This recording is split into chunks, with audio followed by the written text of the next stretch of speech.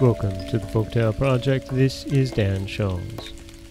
Today we have our final fable from Jean de La Fontaine, and this story is one that resonates particularly strong in these times. And quite honestly, not for the reason that you're going to think when you hear the title. This is The Animals Sick of the Plague.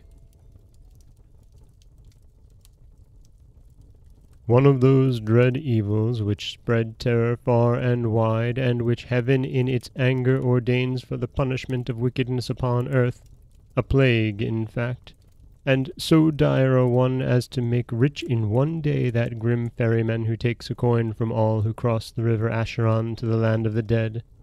Such a plague was once waging war against the animals. All were attacked, although all did not die. So hopeless was the case that not one of them attempted to sustain their sinking lives. Even the sight of food did not rouse them.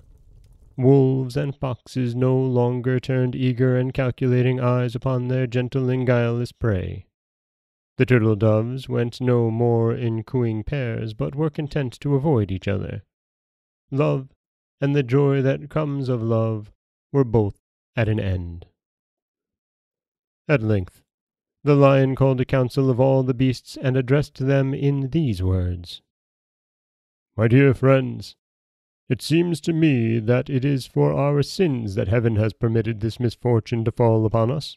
Would it not be well if the most blameworthy among us allowed himself to be offered as a sacrifice to appease the celestial wrath?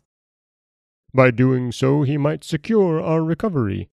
History tells us that this course is usually pursued in such cases as ours. Let us look into our consciences without self-deception or condoning. For my own part, I freely admit that in order to satisfy my gluttony I have devoured an appalling number of sheep. And yet, what had they done to me to deserve such a fate? Nothing that could be called an offense.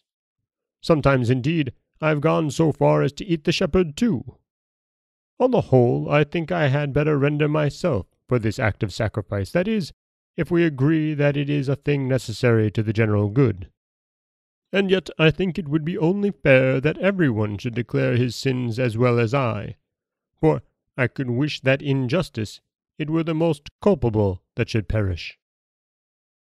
Sire, said the fox, you are really too yielding for a king, and your scruples show too much delicacy of feeling. Eating sheep indeed, what of that? A foolish and rascal tribe. Is that a crime? No! 100 times no! On the contrary, your noble jaws did but do them great honor. As for the shepherd, it may be fairly said that all the harm he got he merited, since he was one of those who fancy they have dominion over the animal kingdom. Thus spake the fox, and every other flatterer in the assembly applauded him. Nor did any seek to inquire deeply into the least pardonable offenses of the tiger, the bear, and the other mighty ones. All those of an aggressive nature, right down to the simple watchdog, were something like saints in their own opinions. When the ass stood forth in turn, he struck a different note, nothing of fangs and talons and blood. I remember, he said, that once in passing a field belonging to a monastery I was urged by hunger, by opportunity, by the tenderness of the grass, and perhaps by the evil one egging me on, to enter and crop just a taste, about as much as the length of my tongue. I know that I did wrong, having really no right there. At these words all assembly turned upon him. The wolf took himself to make a speech, proving without doubt that the ass was an accursed wretch, a mangy brute, who certainly ought to be told off for sacrifice, since through his wickedness all their misfortunes had come about. His peccadillo was judged to be a hanging matter. What? Eat the grass belonging to another?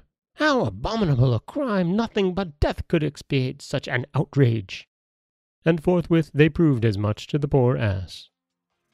Accordingly, as your power is great or small, the judgment of a court will whiten or blacken your reputation.